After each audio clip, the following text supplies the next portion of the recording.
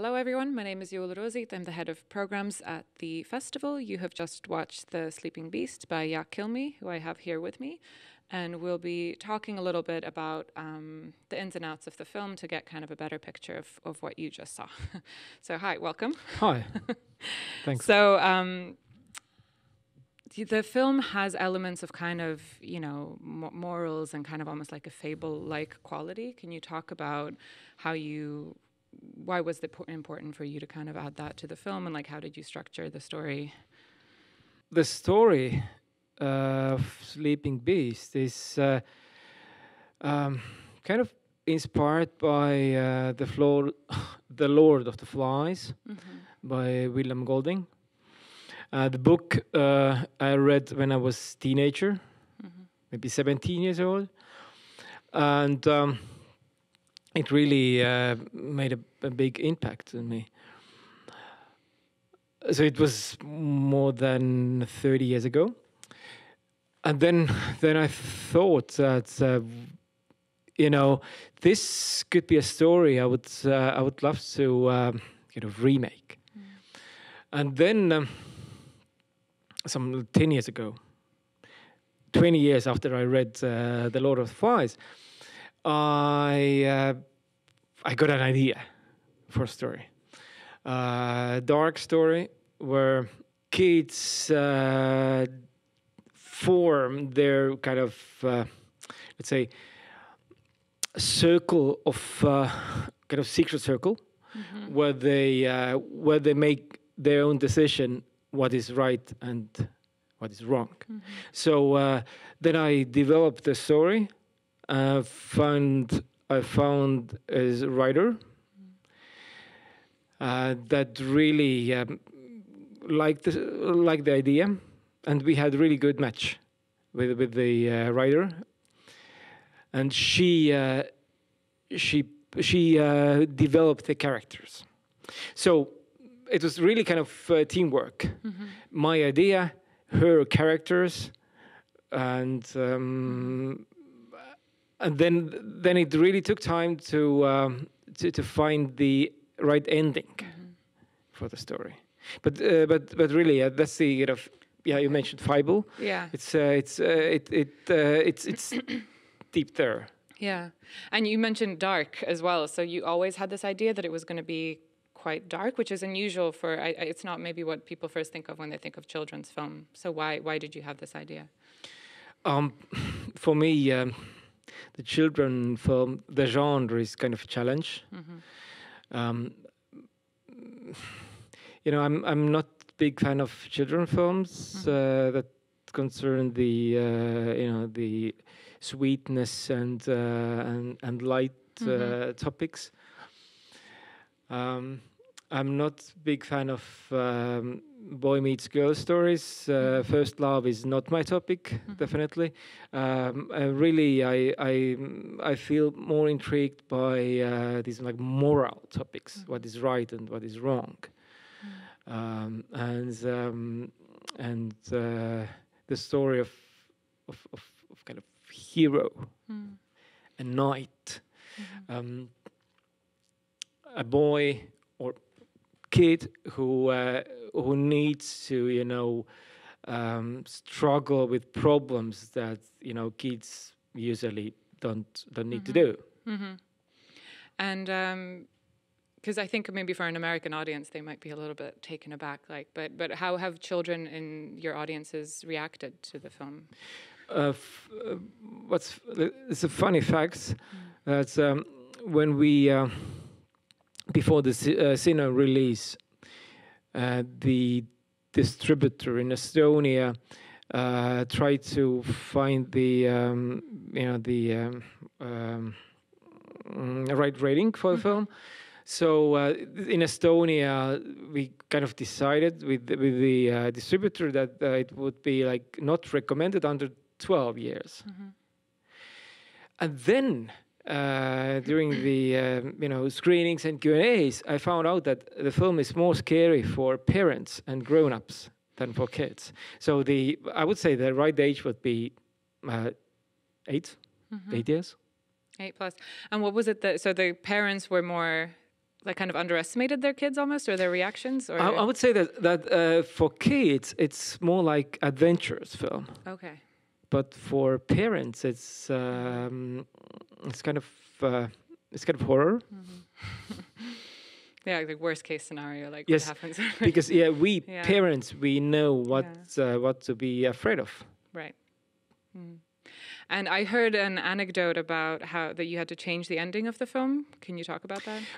Yeah, actually, we tested the ending that we first had, and we casted 12 kids, between 9 and 13. And we got really like furious reactions, furious feedback, because the kids told us that they need justice. That there's no justice in the end. So then we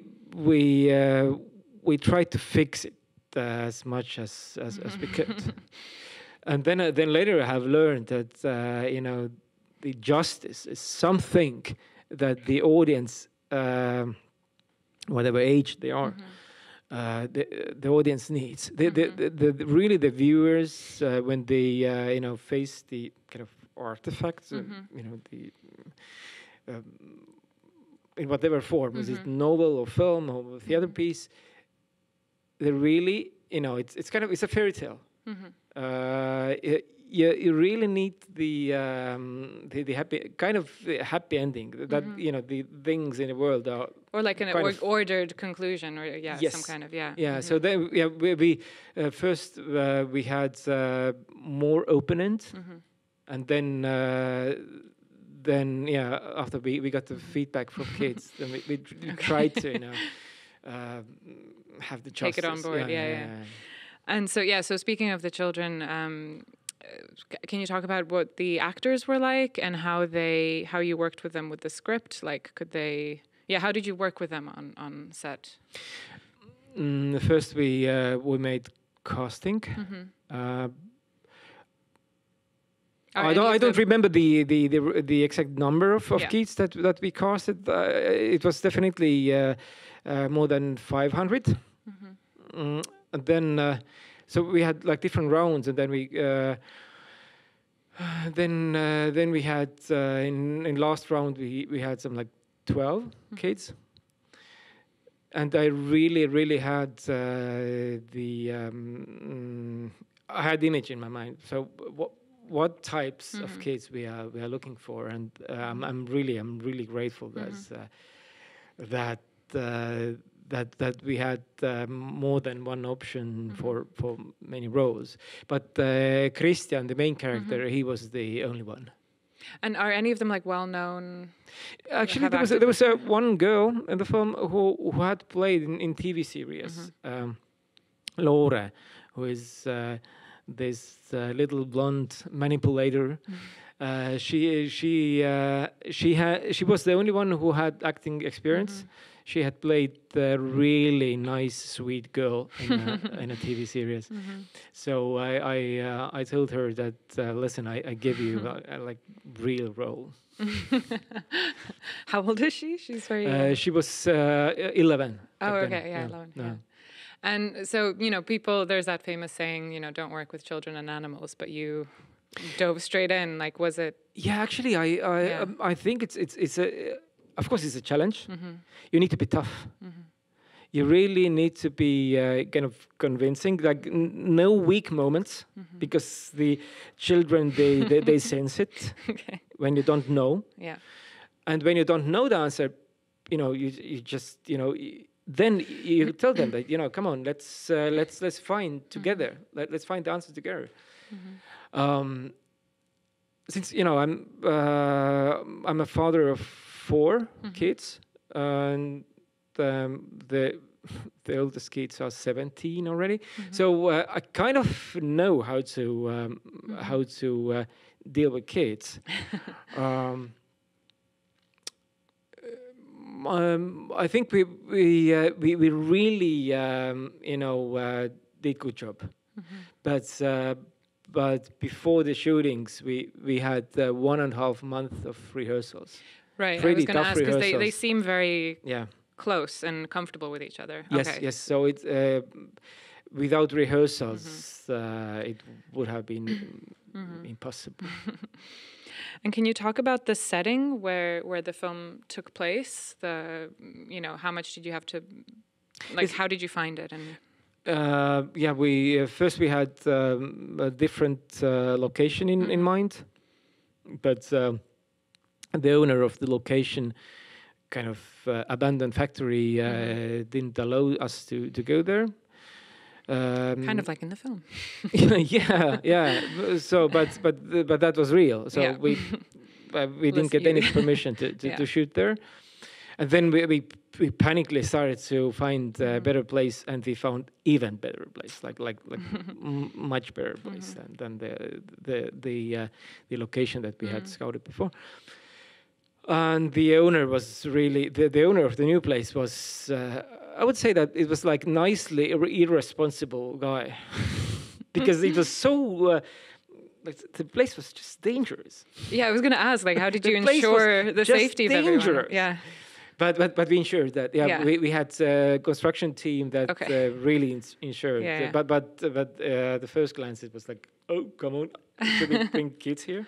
Yeah. Yes, that's good. That in Estonia, I would say that in like former Eastern Europe, there still are people who are more relaxed than in many other Health and places safety in Western world. regulations. Yeah. Yes, no. But nothing happened. Like everybody, Yeah. stayed alive.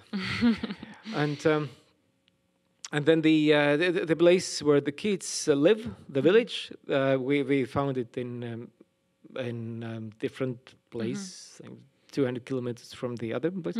So, but yeah, since we had quite long time for preparations, we used like every day of this like long period. So we were pretty well prepared for the shootings. Both kids and the locations, I would say. And then I also want to ask you about the character of Elmar. Like, how did you develop him and work with the actor to kind of... Because he's kind of actually quite a sad character, you just kind of feel bad for him. But, yeah. So, yeah, that was the intention to create a controversial character, a drunkard, alcoholic, but kind of this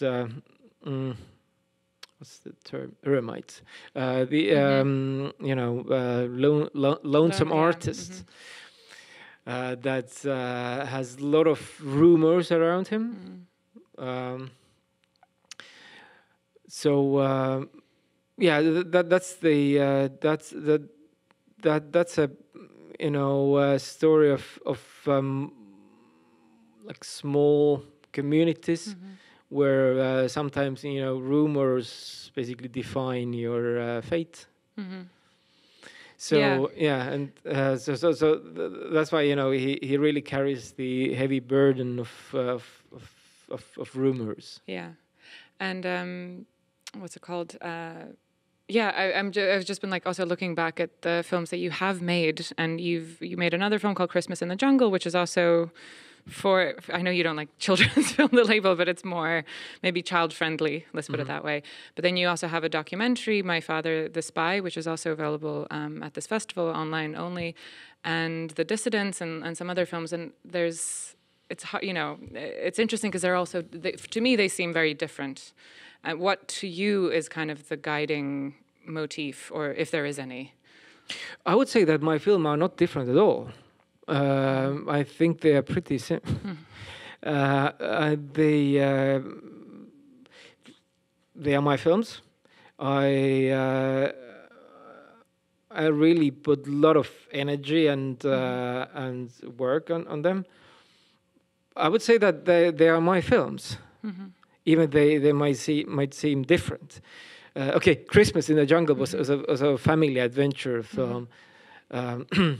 Where we so that was my first kids film. for a young audience, and I even didn't know the rules of the genre. We had machetes and machine guns there, and then later distributor asked us, "Are you are you crazy? Could you cut out all the guns?" Yeah. I said, "No, it's impossible. Yeah. It's because machine guns it's fun. Kids love machine guns." Yeah. So but then I try to do my best to get them off as much as possible. But so basically what you're saying is they're all kind of expressions of yourself and things that you're interested in at the time, and therefore. And so what is the next thing that you're interested in? I would say that it's like kids and youth topic. Even I don't know what's the perfect audience for kids and youth films. Or is there any? So I really try to break the rules. Like breaking the rules of these kids and youth film genre. It's something that I'm really intrigued in. And is there a lot in Estonia in Estonian for local, like I'm not pop culture only, but like content that's accessible to youth, or are they just all looking to English language content? Like, do you feel that that's something important that you're doing, or is that just you don't really have that mission? You're just focused on what you're interested in. I would say that before Corona, before the pandemic, the local kids film were definitely kind of box office hits, and they I hope that they still will be, but it happened to Sleeping Beast that we just released it right after the end of pandemic, and people were not a lot of films are suffering used from that, to go to cinema, but now I would say that we released it maybe half year too early in the cinemas. But anyway, so sure, that's the kind of business idea between making kids film, that you definitely you would have audience. And the local audience. Yeah, that's great to hear. Yeah, but then my other goal or purpose why I'm interested in kids and youth themes is that I have kids. So you want them to have something good to watch. Sure. Yeah. Okay, well, thank you, Jaak, for coming and talking to us today. The festival still runs online until November 13th, so please keep watching, and I hope you enjoyed this movie and come back next year. Thank you so much. Thank you.